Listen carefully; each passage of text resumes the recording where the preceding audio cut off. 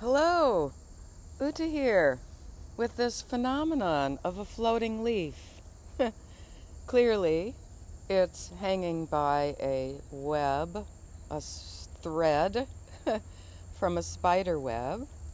This spider web maybe is descending from the roof of my garage, and this is right above the fern bed where I have rocks from the woods and various kinds of ferns planted. And I love the shadows. I've done some photos of that. I think I've sent them out on community posts. And I'm just going to keep myself on the side here. And, and there are my tools and things that are relics from the woods, except for that shears up there. Here, that's from my grandfather when he was a sheep herder a long time ago in the 19-teens out west. So we're just going to see how long this leaf decides to levitate.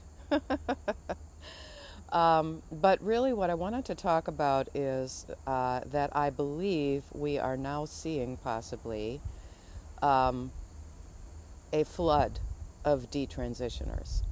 All of a sudden, these things are coming into my feed on YouTube. There's a new channel called Ray Williams, and that's about his detransition, and another one called Sarah Rachel, both YouTube channels.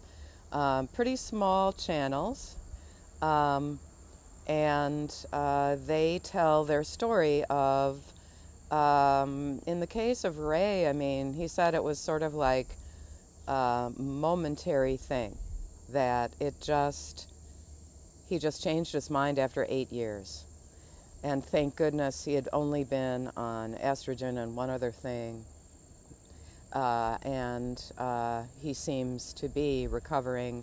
He didn't do sex trait modification surgeries. I wasn't able to watch long enough of the Sarah Rachel clip, and to know for sure that she hopefully didn't do any surgeries. But I think it's really, really important for us to give support, even if these people are in the phase of detransition where they are still saying, oh, I'm just not one of the true trans.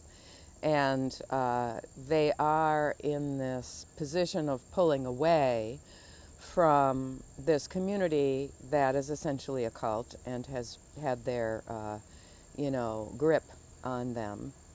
And they're going to have to remake their lives and enter into new friend groups, maybe remake family relations and stuff.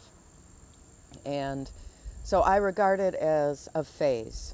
There are phases of detransition.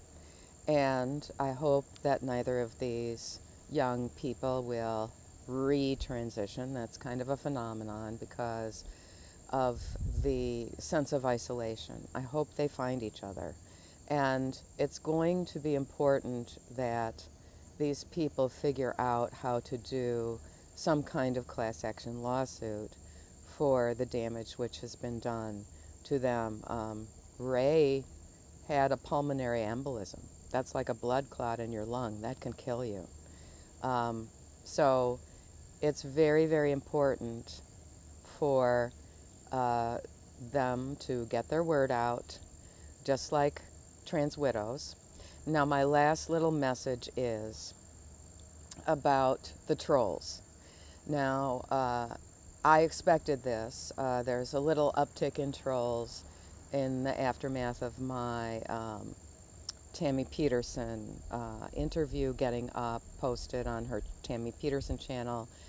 And please, if you see a troll, you can let me know that there was something troll over on that interview. If it's someone who is directly harassing me, then I can report it and it will be deleted.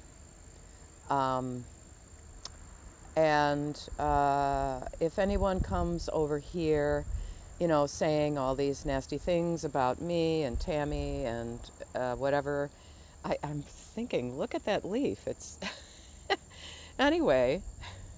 I'm waiting for it to drop. This must be such a strong thread of a spider web.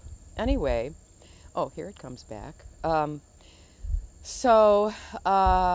get into anything with trolls over here on this channel. I check the comments pretty regularly, and I can block trolls from the channel. And please don't answer or get into any back and forth. They just don't deserve the attention. And that's it for the levitating leaf episode.